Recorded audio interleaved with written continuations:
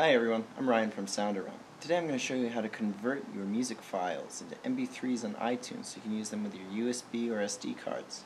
In order to use the USB or SD player, you will first need to purchase a compatible USB or SD card. We recommend Amazon.com's selection. Make sure that you select the 4GB option, as the larger memory sizes are not supported by the Pyle devices. You can also buy a USB flash drive. I've included links to these products in the description down below.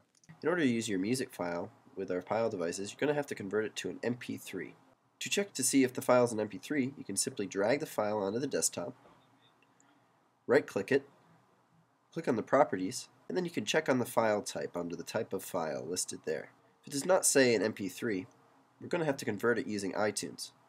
Before we begin, make sure your version of iTunes is up to date. You can set your iTunes library to sort the songs by file type.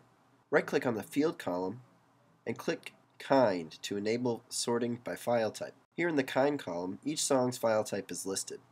Songs downloaded from iTunes are called Purchased AAC Audio File. Your version of iTunes may not have MP3 conversion enabled.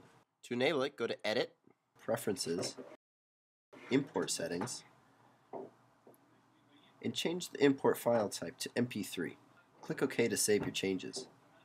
Now when you right-click on the file, Create MP3 version will appear in the list of options. Select it to make an MP3 copy. iTunes will make a duplicate of the song in the new format. When you're finished converting the songs, you can drag them directly to your USB or SD device.